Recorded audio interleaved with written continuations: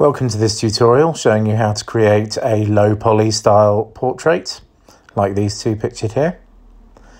And you'll see I've already opened up my photo in Photopea.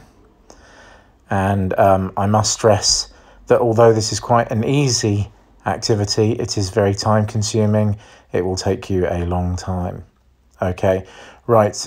First thing I'm going to do is zoom in so I can work closer up.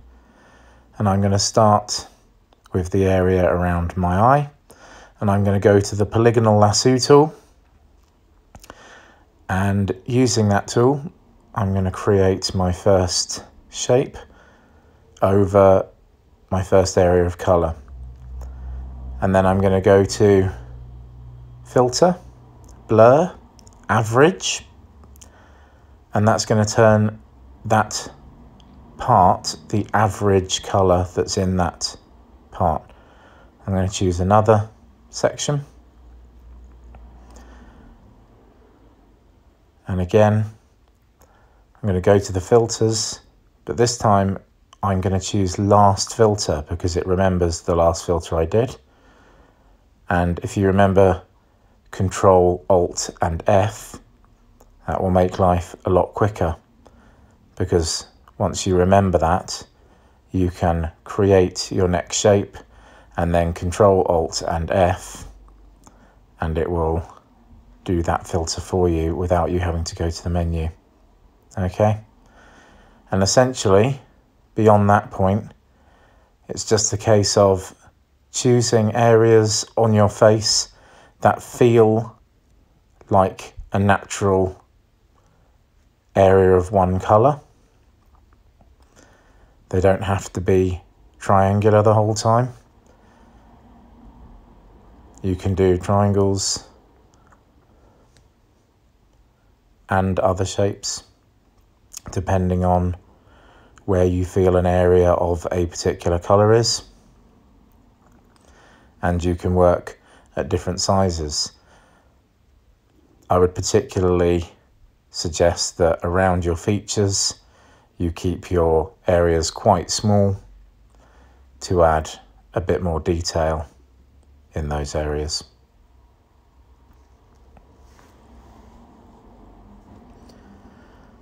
As you do this, you may feel that some of the averages don't feel like the average colour for the section that you put in, but rest assured, as you bring the piece together and you add more sections, it all comes together nicely.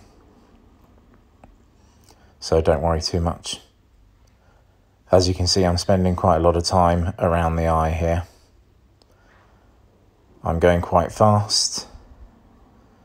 You can take as much time as you want, but for the purposes of the tutorial, I'm just quickly laying in these areas. And you'll see I'm dividing these areas up based on where I feel I can see areas of colour.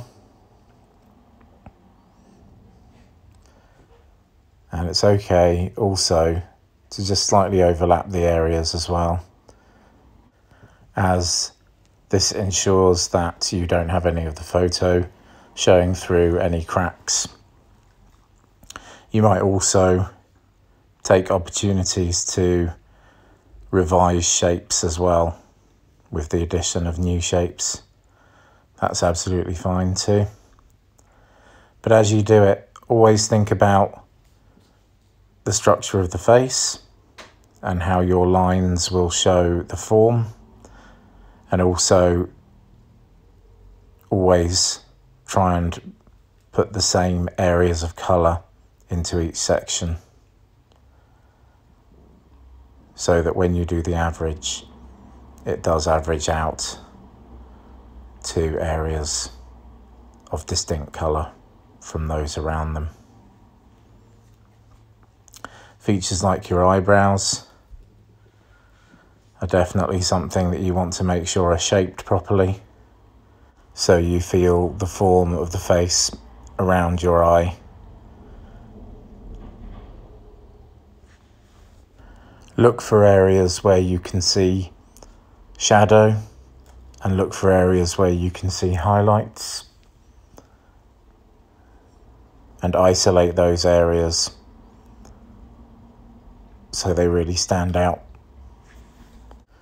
Just to reiterate, not all your shapes need to be triangles. They can be very random shapes as long as they're working with the contours of your face and isolating those colours, then it will work.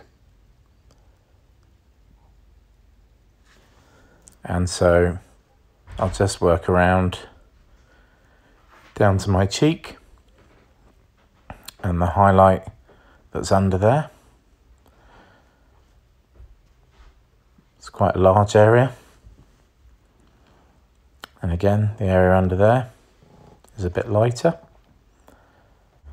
Okay, I think you're done watching me do this. I think you know the process, and I will cut forward to a point where I have done some more and show you what I've done. Okay, you join me back where I have done a lot more of the face, and you'll notice where I've done features, I've kept my shapes quite small, particularly around the eyes and the nose. And where I've got places where there aren't features, I've increased the size of the shapes. I like the kind of difference there. Right, I'm going to cut forward again. And you join me again with even more done.